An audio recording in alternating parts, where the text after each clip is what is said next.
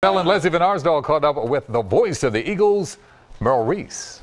It's 186 days from February 4th to tonight. 186, and it whizzed by because everybody was involved in a million different things, but it's great.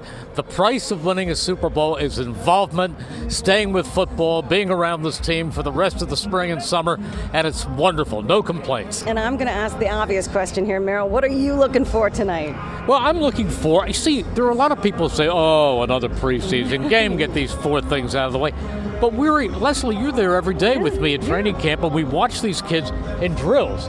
So now we have a chance to look at them, see how somebody like Sidney Jones, who played last year at the very end, how after being through all the meetings, he's going to get out there, I think, and look like a veteran because he's that good. Now they draft a tight end, Dallas Goedert. He, from the very beginning, has not looked like a rookie. No. He looks like a prototypical tight end. So I want to see Dallas Goedert.